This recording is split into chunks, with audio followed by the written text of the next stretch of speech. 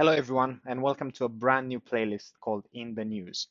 This is where I'm going to be publishing videos that track the latest announcements from VeloCloud, especially when it comes to new features or code releases.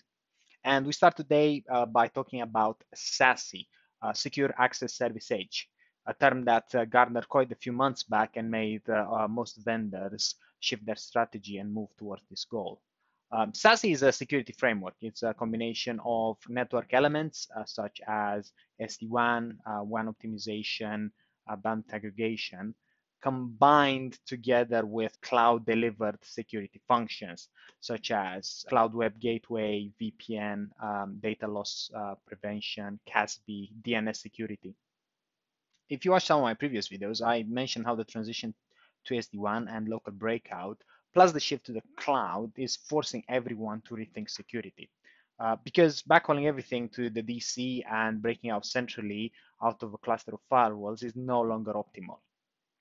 This so-called castle and moat architecture fails in two big ways. First of all, it introduces suboptimal routing. More and more traffic is no longer headed to the DC, right? It's going to the cloud. It might be guest traffic, etc. So you're creating congestion on your WAN links and inadvertently increase the carrier costs by backhauling everything to a location that is no longer the end destination of the traffic. Also, this suboptimal routing increases latency and jitter, and this negatively impacts business critical real-time applications. Secondly, this architecture doesn't account for remote or home users. And unfortunately, this year's events have accelerated this trend of working from home, and this is predicted to continue. So what is VeloCloud doing about this? I mean, so far we have worked to integrate with the best in breed from the security landscape, whatever that's Zscaler, Checkpoint, Palo Alto, or Fortinet.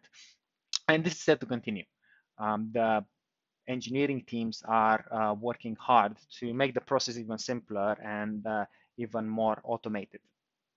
But if you ever saw some of the roadmap sessions that the product team is doing on platforms such as BrightTalk, for example, you'll hear them talking about the plan to utilize existing VMware security and offer it as a service out of the VeloPops. So these are the places in which today we host our gateways. Your traffic is going there anyways if you're using the MVS or the SaaS gateways, and adding an extra layer of security is the most scalable way of rolling it out. This is opposed to having a separate firewall on site, which is obviously expensive and hard to manage, or implementing next-gen firewall capabilities and decreasing the performance of the box itself. Expect more announcements on this at VMworld, which this year is virtual, surprise, surprise, and actually free for anyone to join. So if you have a bit of time in September, I do recommend you check it out and join the VeloCloud sessions there. But what about all these remote users that cannot use an edge to be part of the kind of SD-WAN fabric and access all the resources? I mean, I'm lucky that I have an edge at home, and I can connect that with site-to-site VPN with the rest of the estate. But what happened if I didn't have it, or maybe I was traveling or working out of a customer site? The option so far is to integrate VeloCloud with another separate client VPN solution, because the edges themselves do not have native client VPN capabilities.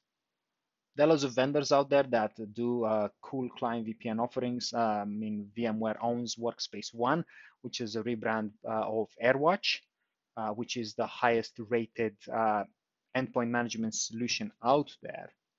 And Workspace ONE has this idea of tunneling.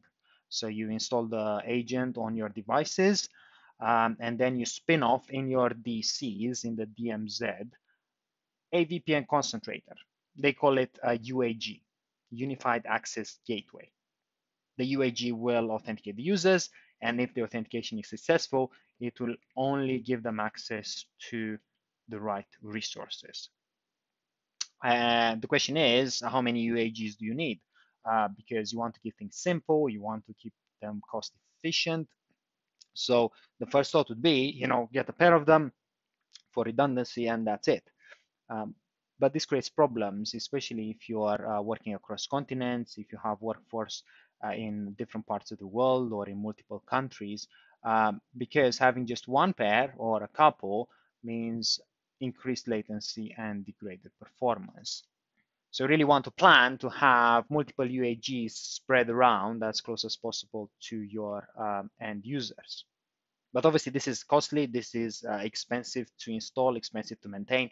You need to get your server. You need to have your, hypervisor and the licenses, and you need to install and maintain all that.